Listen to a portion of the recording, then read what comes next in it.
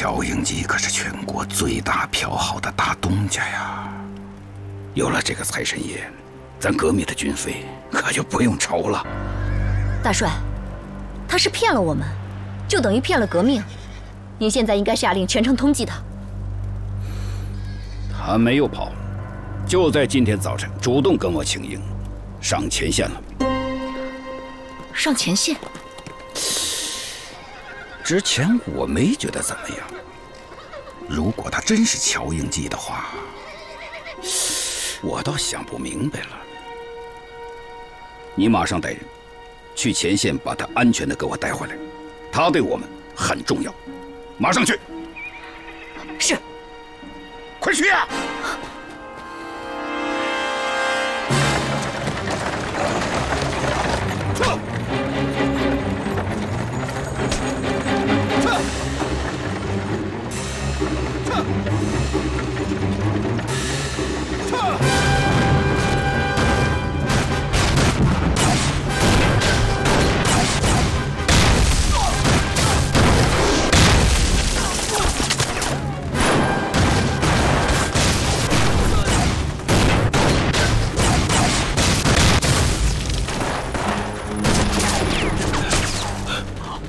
顺子，一会儿打起来千万别跟着我，有可能没命。都叫我得赶着点，要不你有三长两短，我怎么混淆的呀？在那儿呢，哥。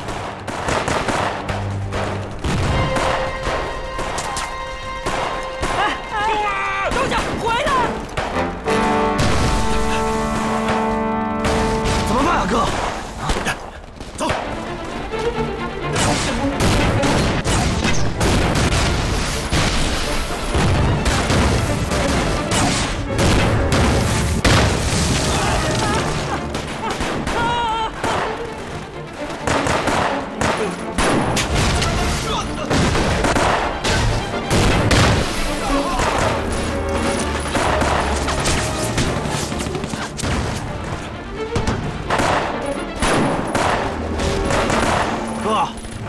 人家都说这家大业大的，胆子小，他这乔映霽怎么这么大胆呢？哼，这乔家人都是疯子。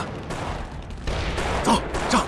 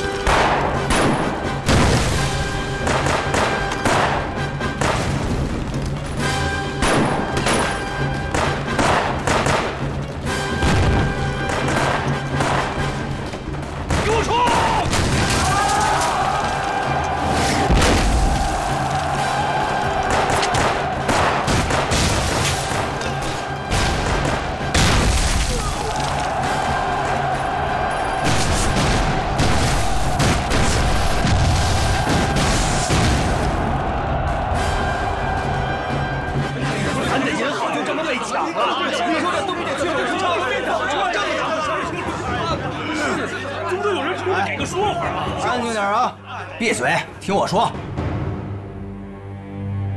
要不是武昌分号大掌柜王宗宇派来电报，咱们这些人还都被蒙在鼓里。招谁惹谁了？你说，好好在家坐着，大祸就砸头上了。听你们念叨半天，大概有这么几条：第一，映霽子加入了革命党，而且还带人抢了咱自家票号，这叫什么呀？大逆不道。第二，事情出在武昌分号，丢了的银子可是公共财产，咱们大家都有份儿。我认为，应该由潘大掌柜带咱们向那儿的大掌柜乐赔，总不能让咱们平白无故吃这么大亏吧？是不是？映霽子参加了革命党，这是什么？这是造反，这叫反贼。如果朝廷知道了会怎么样？会把咱们乔家满门抄斩。大家都静一静。潘大掌柜，你是我们乔家的老掌柜了，现在闹出了这么大的事，怎么办？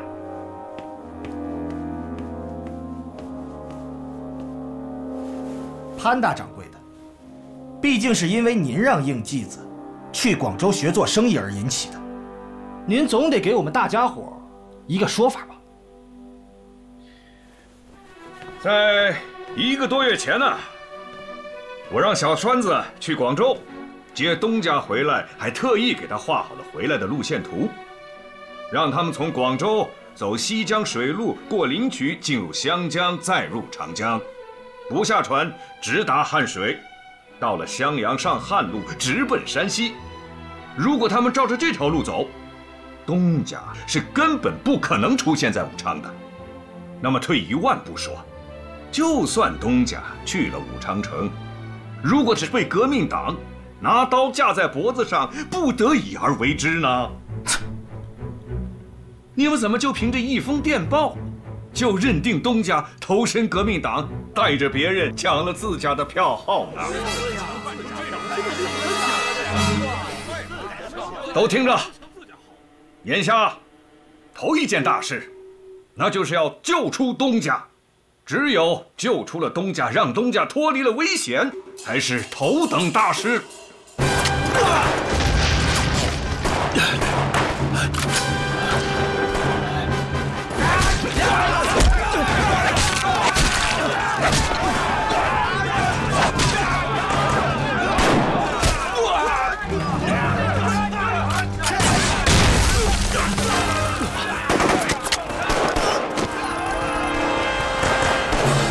娘的，没打着，人呢？走啊！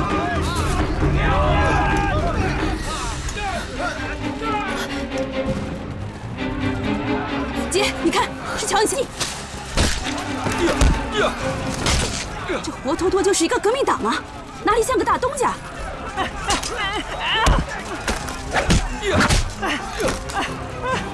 栓子，不是让你别救了我吗？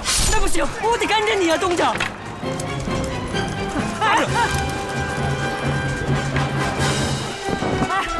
你放下他，拿他干什么呀，东家？走，东家，快放下呀！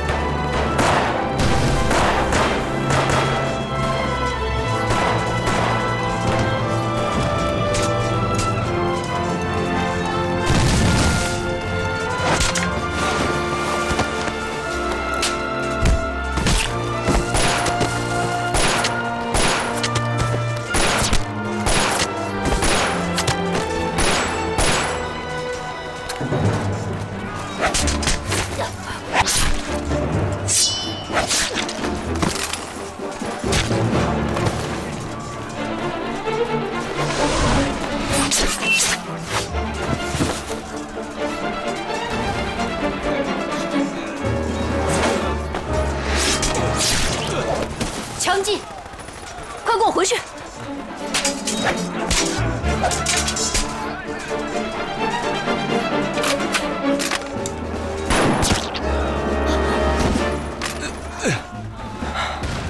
我不是乔映霽。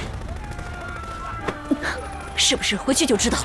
哎，莲花队长，仗还没打完，我还不能走。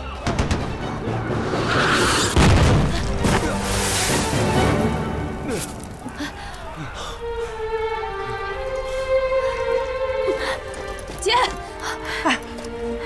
东家，没事吧？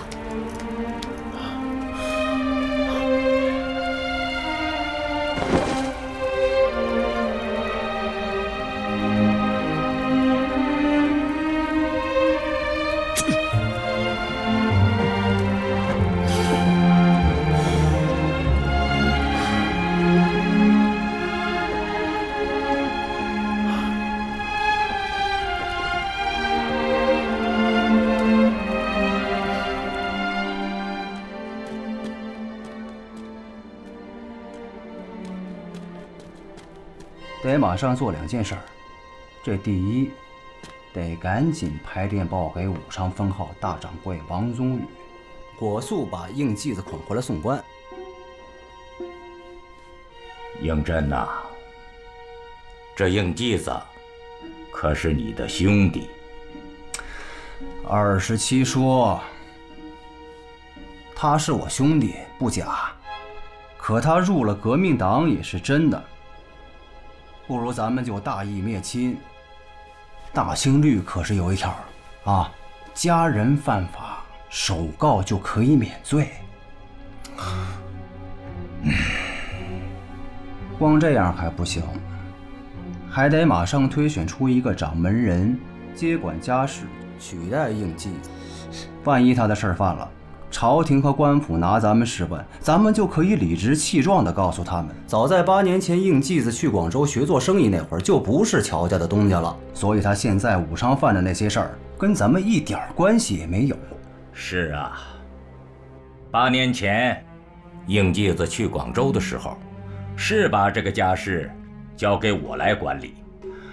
可是现在，大家伙要是推举我来接管这个家事，啊，那我也就只好勉为其难了。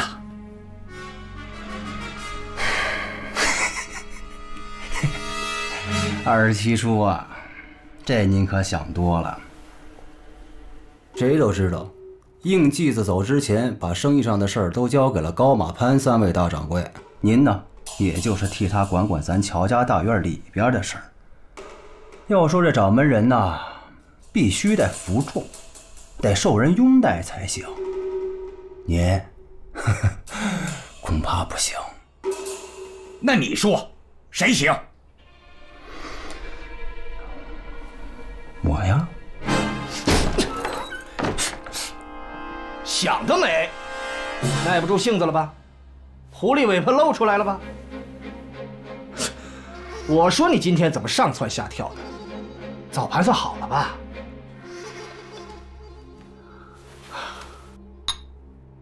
怎么着？你要跟我作对啊？要说接管家事，按照掌门顺序，我可是排在你前头啊。所以说，这接替映霽子的人呐，那得是我。你都会什么呀？一个连媳妇儿都管不好的人，还想接管乔家的家事？呀，你别跟我说那些没用的。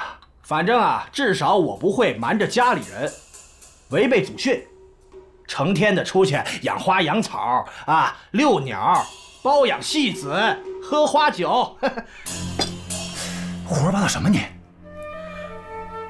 心虚了，着急了，狗急跳墙啊！你看这，打你！怎么着？我这会儿就动手了！我让你，我说你们俩别打了，别在这儿打！救救我！救救我！救救我！太太，太太，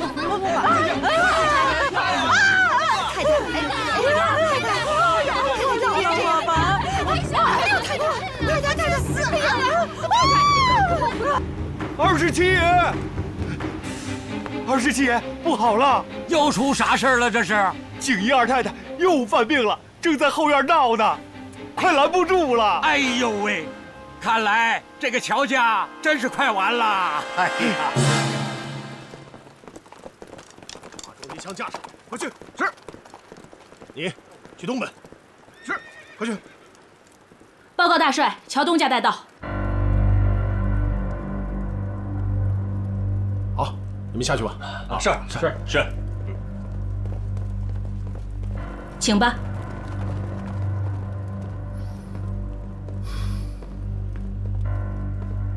大帅，您找我。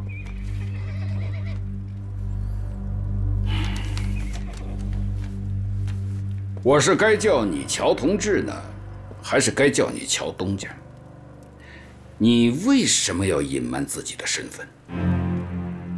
我这么做，只是为了遵守同盟会的规定。既然大帅已经知道了我真实身份，不管是管我叫同志，还是叫别的什么，映霽觉得都没什么区别。还是有区别的。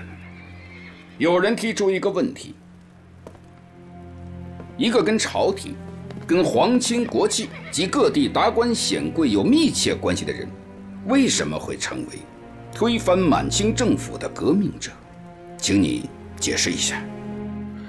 你不惜从自家票号里抢出10万两银子，赢得大帅的信任，你到底想干什么？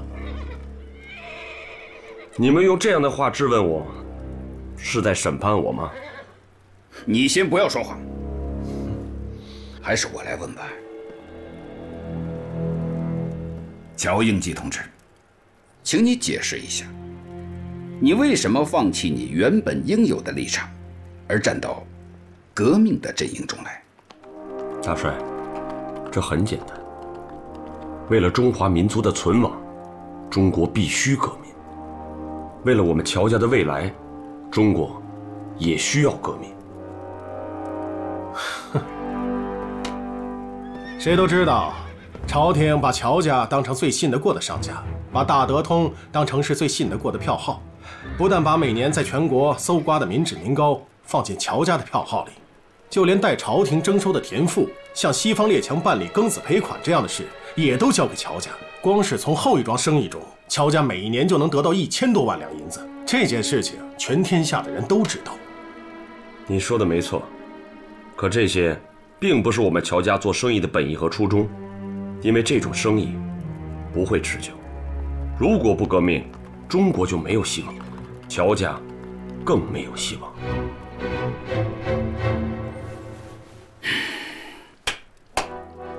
说得好，这才是革命者应该说的话。好，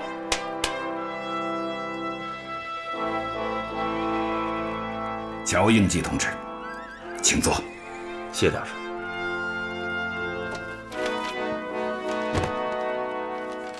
这是刚接到的军报，武汉3镇几家外国银行组成了所谓的中国借款团，已经正式拒绝贷款给我们了。盘踞在汉口的清军听到消息之后士气大振，正在疯狂的反攻，这就是为何这2天前线战事吃紧的原因。这样下去的话，没等拿下武汉3镇，清朝大军就到了，那时武昌首义就彻底失败了。大帅，您实话告诉我，到底还需要多少万两银子才够支持革命军费？我刚接到情报，湖广总督瑞成半个月前在两湖地区搜刮了200万两银子，就存在武昌的一家票号。你想办法，如果能把这批赃银弄出来，用于革命的话，我们就可以购买武器军火，组建一支20万人的军队，控制住武汉3镇。乔东家，就是你们武昌大德通分号，怎么样？乔大东家，乔同志，这笔银子你能弄出来吗？如果消息属实，我一定弄出来这200万两银子。那如果消息不属实呢？如果消息不属实，我也一定会想办法弄到这200万两银子。如果革命一定要牺牲一家票号，那就牺牲我们乔家大德通票号。我乔映霽言出必行。太好了，乔映霽同志，你是革命的功臣。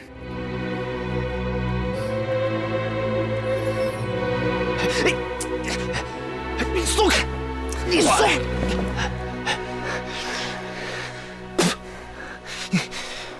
粗鲁！咱俩闹什么？你懂个屁呀你啊！子曰：行，少准那文的啊！就咱俩人儿。我不跟你拽，跟你拽你也听不懂啊！我为什么不闹？按房头轮，轮到我也轮不到你呀！开个价吧，怎么着才能不跟我作对？开什么价啊？我还想让你开价呢。你要这么说话的话，咱俩可没法聊了啊！我愿意跟你聊啊！哎，回来！你是真傻还是假傻呀？啊，这个世界上最大的傻子，就是总把别人当傻子的人。我还跟你说，这掌门人我非当不可。哼，有我在，你就当不成。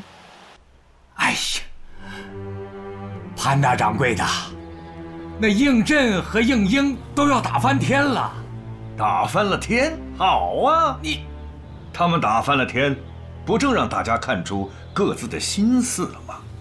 我只说一句话，他们要打要闹，就关起门来在自己的院里打闹，不要把这种同室操戈的事情嚷嚷出去，否则必会让想毁掉乔家的人来罚之而后快呀。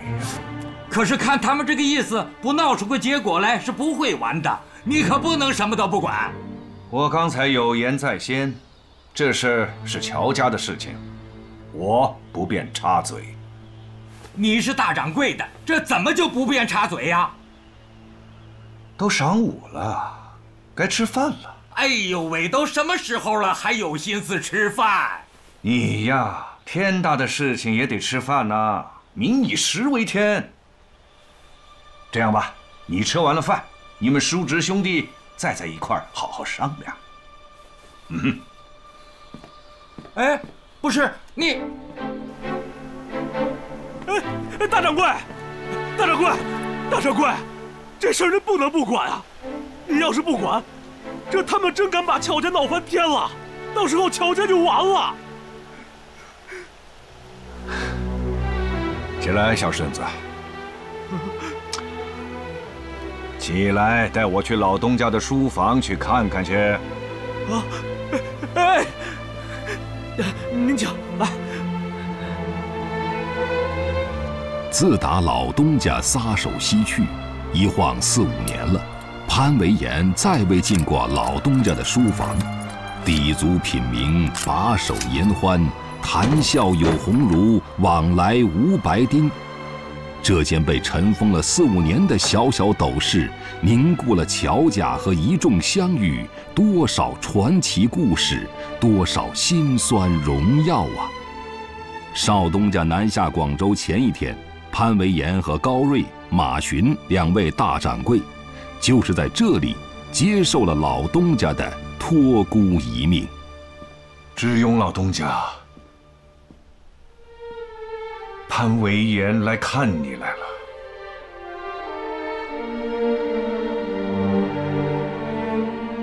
这天下要大变呐！印记东家、乔家，天下百姓都遇到大坎儿了。我原以为我一个人来可以镇得住，可是现在看来，靠我一个人还不行啊。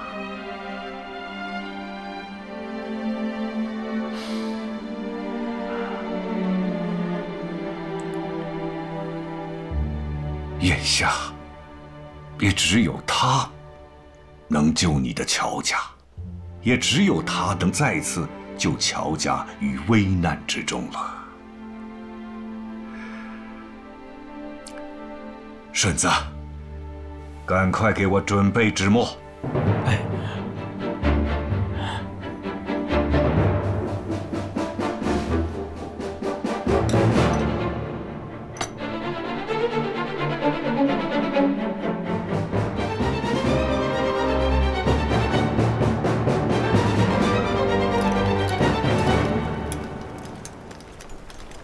姐，我觉得乔映霽是个真正的革命者。之前为了革命，他就主动拿出了自己家10万两银子，现在又听说我们需要200万两银子，还是一个磕巴都没打就答应了。我觉得他不是个见利忘义的人。莲花，大帅，明天一早，你要负责乔映霽同志过江。从现在开始，他的安全由你负责。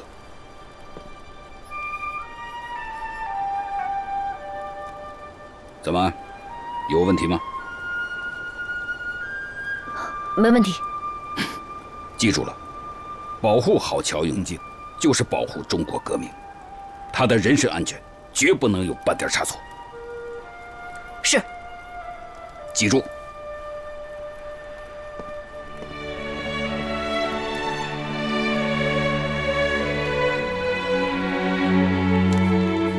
顺子，不要让任何人知道。你马上把这封信亲自送到于四和家，亲手交给江雪英老姑奶奶。这胤禛和胤英要一旦联起手来，怕是不好办呐。大掌柜，您把小顺子的心都说乱了，他们还真能把乔家给抢走了？快去，不要让任何人看见了。哎，我这就去。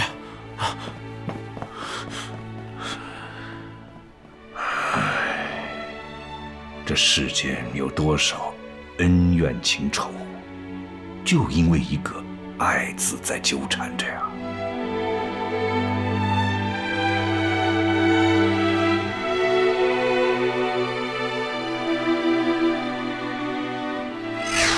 放开我！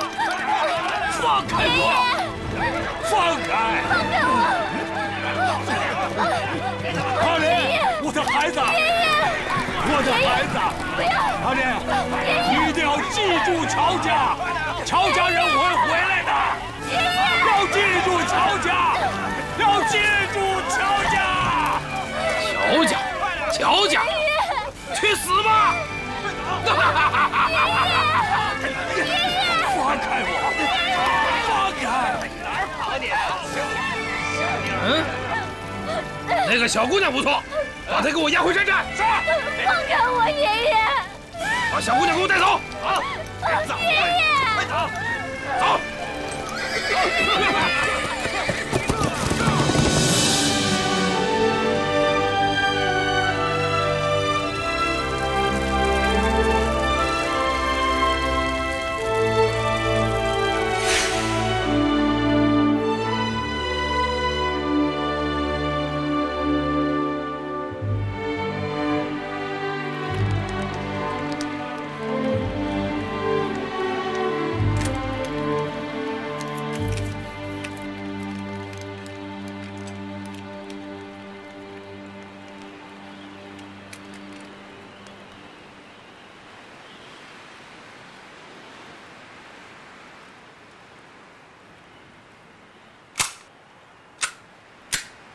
我不管，我就得现在去。等他过了江，我就没机会了。有莲花在这儿，你是没有机会下手的。我不管。莫石，哎呀，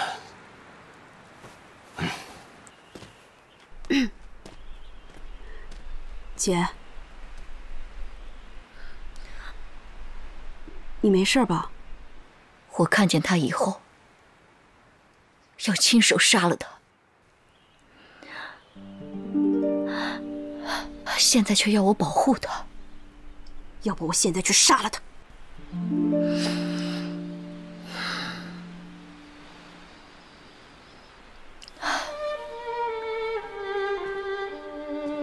我们是革命者，眼下最大的事就是要看到革命成功，所以家恨情仇只能先放到一边。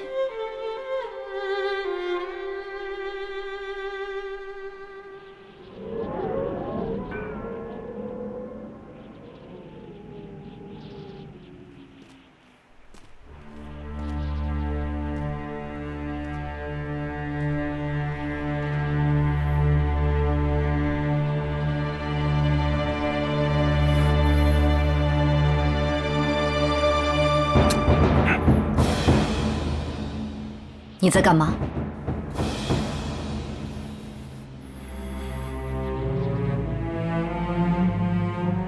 枪，走。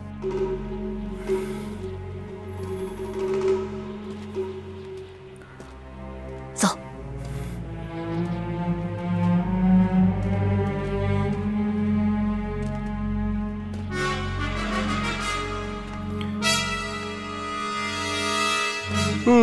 哎呀，哎呦，这莲花同志，这是误会了吧？我是担心乔映霽同志的安危，所以让望石过来看看。我也希望这是个误会。现在大帅命令我保护乔映霽同志的安全，他现在归我管。有莲花同志在这儿，我就放心了。王石，净瞎操心，走，回去好好睡一觉。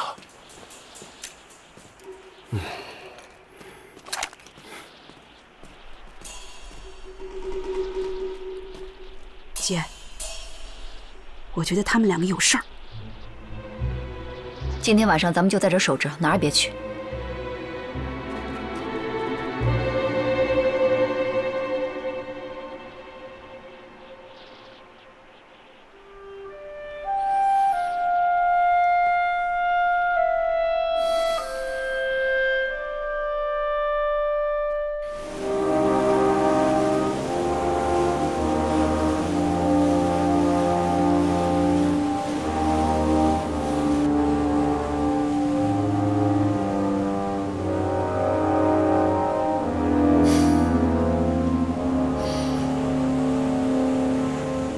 莲花队长，我想跟你单独谈谈。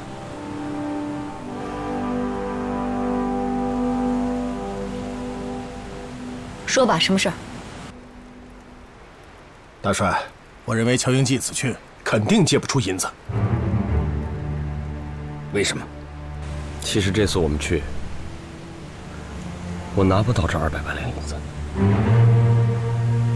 你拿不到银子？你是在跟我开玩笑吗？大帅，乔家各地分号掌柜和大掌柜做主经营，放款给谁不放款给谁，东家说了不算。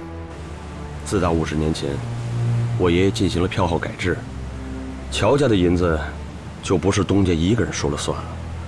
那200万两银子虽然是瑞城的赃银，但也是经过正规途径进入的乔家票号。如果我不能保证本金和利息的安全，别说是我，任何人都拿不出这笔银子。乔映霽根本拿不到银子，那他为何要当面骗我？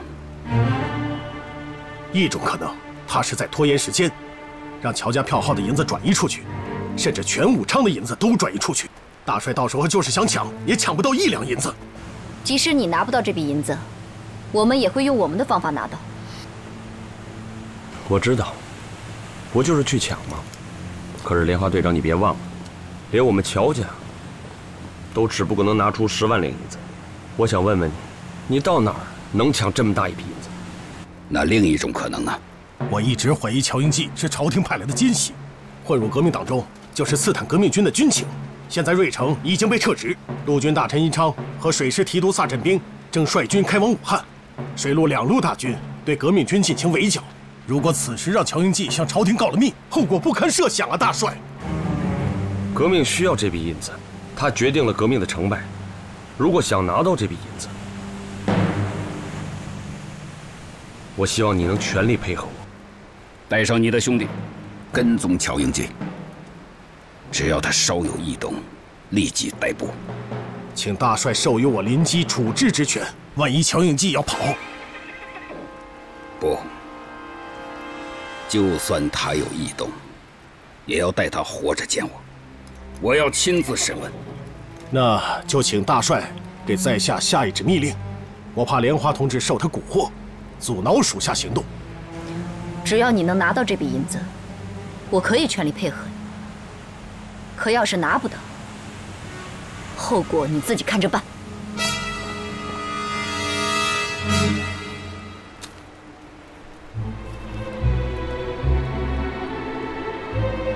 我再强调一次，就算他有异动，也要把他活着带回来，我要亲自审问。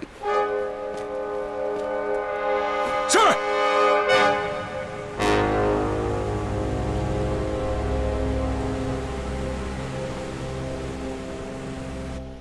大掌柜，总号潘大掌柜说，用尽一切办法都要找到东家，再就是把他绑也要绑回山西，还有，不希望他从铺子里边去兑银子。果然跟我判断的一样，现在多少银子都不重要了，找到东家最重要。可眼下咱上哪儿去找东家？是啊，我总感觉东家这几天会来找我们了。什么意思啊？听说现在武汉的革命党后劲儿不足了，光一个汉口打了5天和清军对峙着，而且清军现在是越战越勇。说白了，革命党现在就是缺银子了。而且我还听说，外国贷款团已经正式拒绝给革命党贷款做军费了。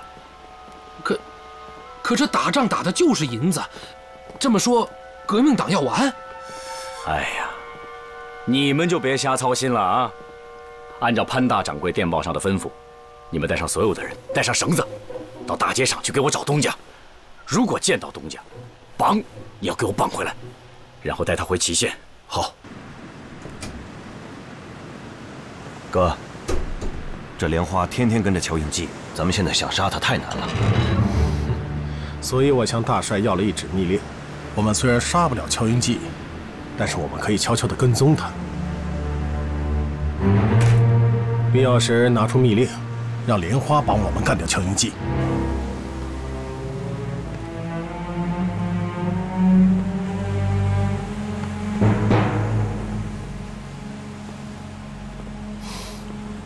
这位先生，你有什么事儿吗？两位，你们刚才讲的话我都听见了。你们要过江，找乔映霽。哼，你这个外国人，说的什么呀？我们好像听不懂你说的话呀。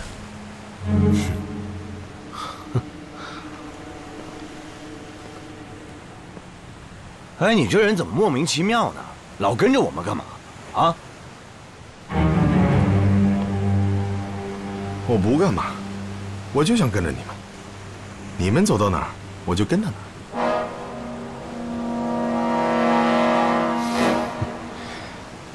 你这个外国人，我们跟你也不熟，你干嘛纠缠我们呀？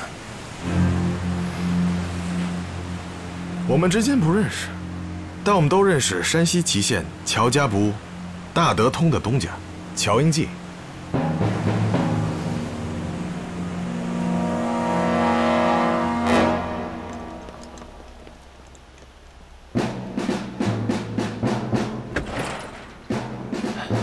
来，你们几个去那边。好，好，好。你们几个往这边走。走，走，快！东家，他们出来找你了。他们走了，我们更好办。来。啊。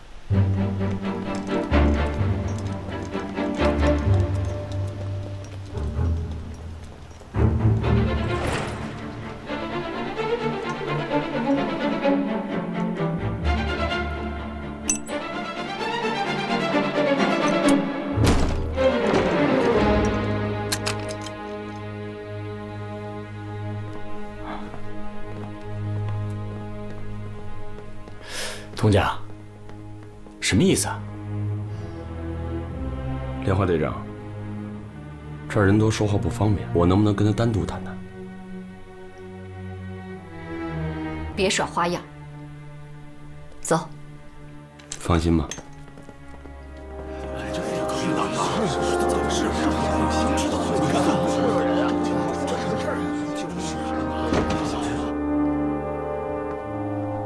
王宗宇，你也看见了，现在呢，就是这么个情况。你实话告诉我，湖广总督瑞成那200万两银子，在不在你这儿？东家，你说这话什么意思啊？咱家票号的银库都让你和这革命党都抢光了，那是10万两银子。哎呀，我知道，我那也是迫不得已，人家用枪顶着我，我能不给人银子吗？还有这次，跟上次他是一样的。你要拿不出这200万两银子，有可能我就没命了。还有，他们很有可能要洗劫武昌的票号，你想过没有？东家，可是我上哪儿弄200万两银子去？这我真弄不来啊！再说了，这瑞成的银子一贯存在他小舅子傅善的票号里面。这我知道，你就说给不给吧。东家，你如果要瑞成那200万两银子，我肯定没有。你要是要别的银子，东家，我得拍电报给总号的潘大掌柜。咱乔家的规矩，你东家应该比我懂吧？你们俩别再演戏了。乔映霽，今天能不能拿到这笔银子？你问他。